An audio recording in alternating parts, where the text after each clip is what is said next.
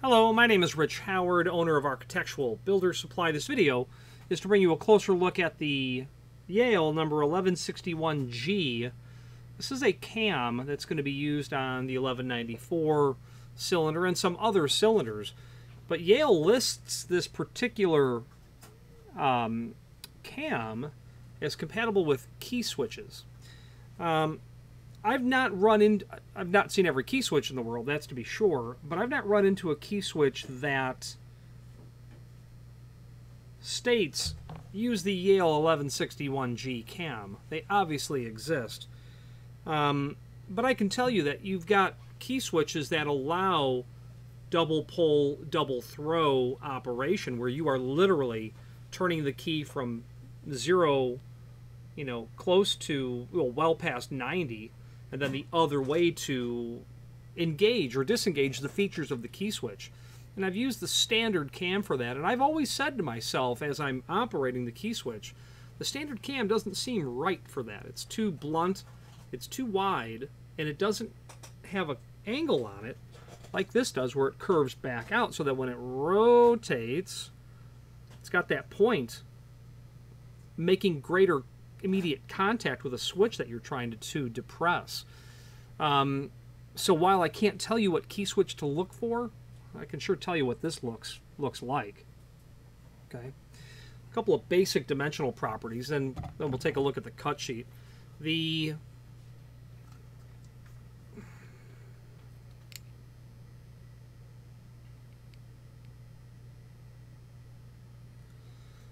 top of the prep, where it will sit on the back of the cylinder plug, to the tip is about 0.541 inch.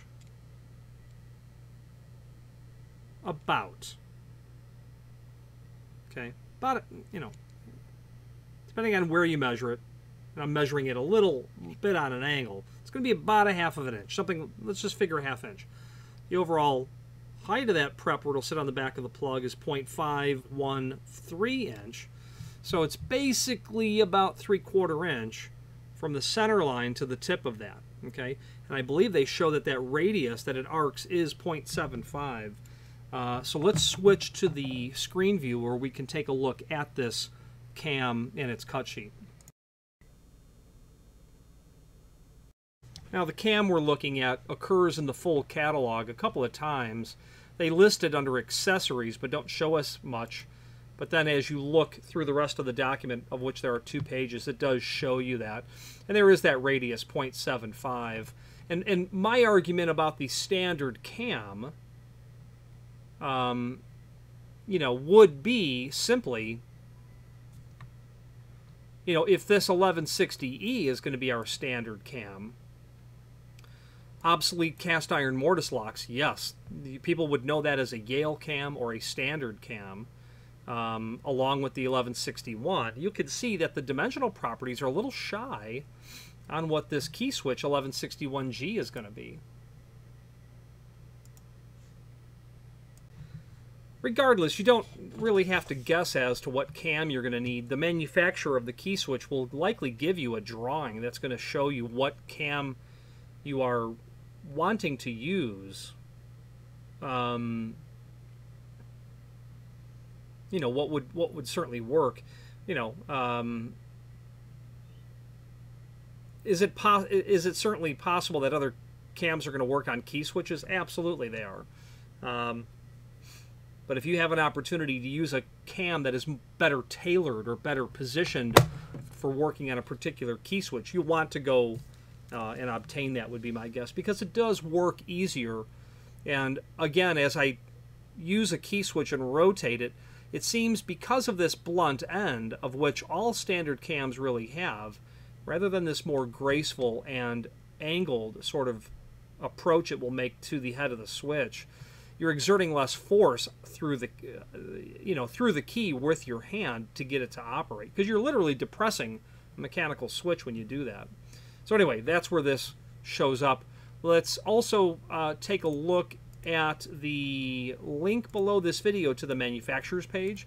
That's where we can pull up not only all of the Yale products we sell, of which there are several tens of thousands, a link to the manufacturer's website, as well as a link to the full product catalog. Okay. Other encyclopedic documents, such as the exit device and mortise lock parts manual, cylinders and keying manual are here. A couple of different versions of that, 1980, 1998, and 2016. Don't think much changed. For fun, we have links to several archival documents, late 19th century catalogs. If you wanted to see what Yale was putting out in 1884, well, there's your catalog. It's quite an epic download, but nonetheless, that catalog is there. It's a neat walk through the history of Yale. This handbook for architects by Henry Town. It was the Yale and Town Manufacturing Company, and Henry Town was the business partner to Linus Yale. Interesting thing about Linus Yale Jr. His father was involved in industrial manufacturing. The son, Linus Yale Jr., literally invented the modern pin tumbler system. And while it's no doubt that he was clearly influenced by an Egyptian design from 4,000 years ago, the pin tumbler cylinder that we all likely use on an everyday basis is a result of the patent filing from Linus Yale Jr. And if you were to just do a search for Linus Yale Jr., you're going to eventually find not only that patent, but lots of patents. All those, you know, you'll find just a tremendous amount of patents from people. You know, and this is not the pin tumbler patent, but you'll eventually find it. It's listed in every single introduction to locksmithing catalog book that I've ever read. Anyway, let's finish up this video on camera. So the name Yale has been synonymous with commercial building hardware for 170 years, absolutely. And their catalog is several hundred pages thick. They're going to have, of course, all the usual suspects: exit devices, door closers, lock sets, a variety of other material. They're under the umbrella of Assa Abloy. Their sister companies would include Corbin, Bruswin, Sargent, Medico in the lock world, Rockwood, McKinney, Adams Wright, Hess, etc., etc., etc. Assa Abloy is a multinational, multi-billion-dollar corporation that has their extensive experience in the industry into many areas. I find it a benefit with some of Yale's sister companies that they are under that umbrella, because they all do a really good job. You know, Yale does a very good job, and they have a very good product, and everyone knows the name. Any questions on the 1161G cam for key switches or any other Yale product, please feel free to reach out to us. And thank you.